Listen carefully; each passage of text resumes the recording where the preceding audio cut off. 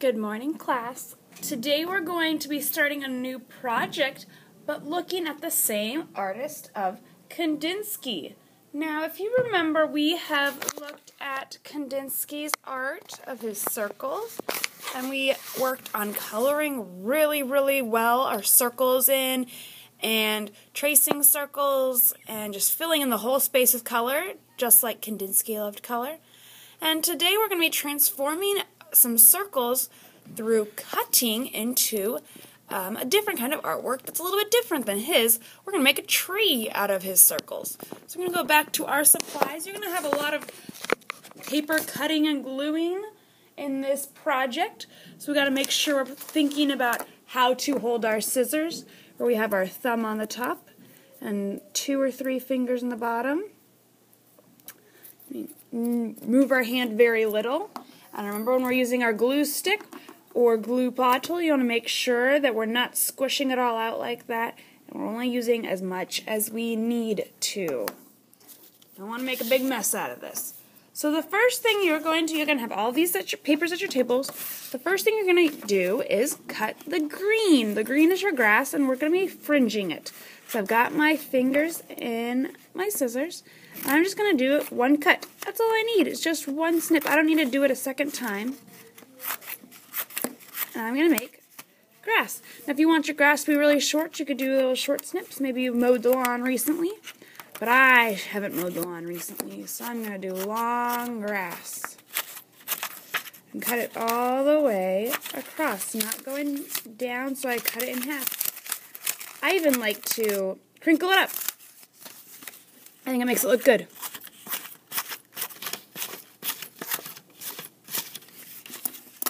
Got all my grass cut. I'm going to crinkle it a little bit just to make sure you can see it. Oh, look at that crazy grass.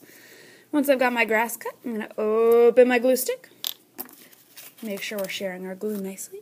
And just do one line all the way across, like that. Put my lid back on. Click.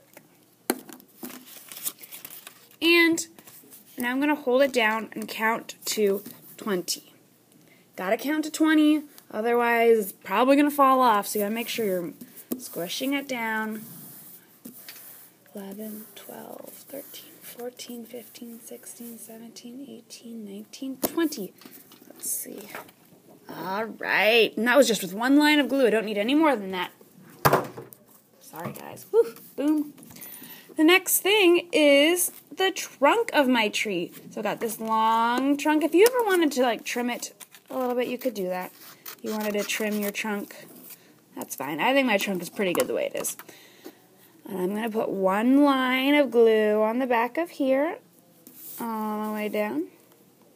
Close my glue lid after every time. We don't want it to dry out. And I'm going to stick it behind my grass, not in front. Behind my grass. And hold it down for 20 seconds.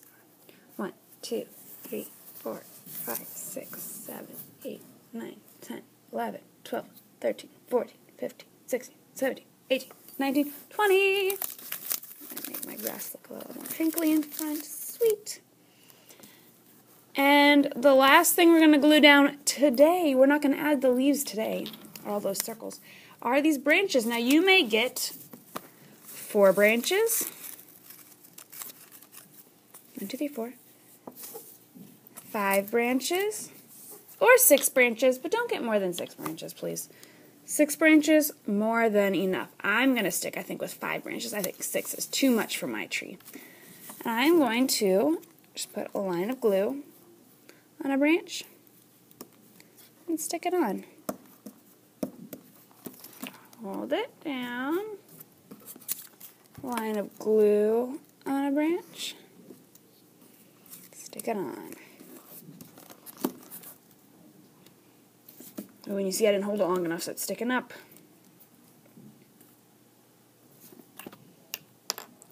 And do the same thing with all your branches.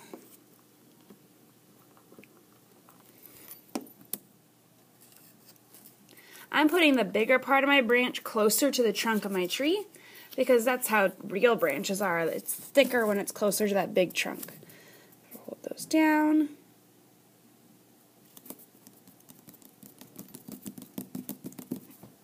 And my last branch. Maybe I want this branch to be a little bit smaller so I could cut it. You know, if you don't like my branches, you cut your own branches. It's fine, just fine. Maybe I don't want it to be pointy either.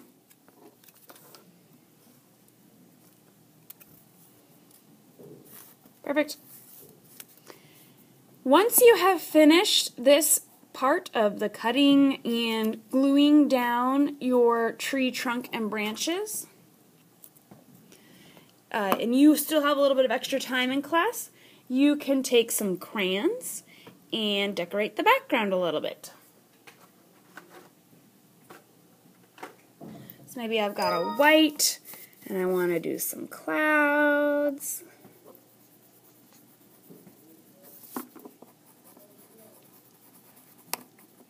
Maybe there's a sun up here.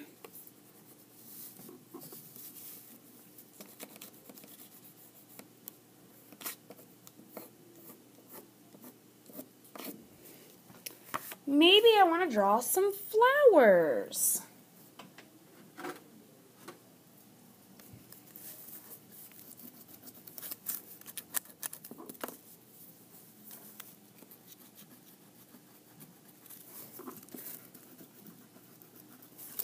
Or flowers down here. Oh, I can see those better. I like that.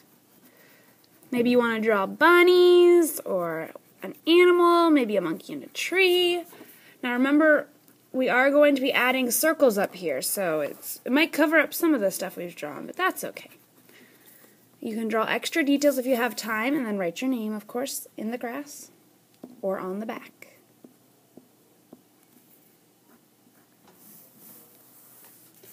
All right, your turn.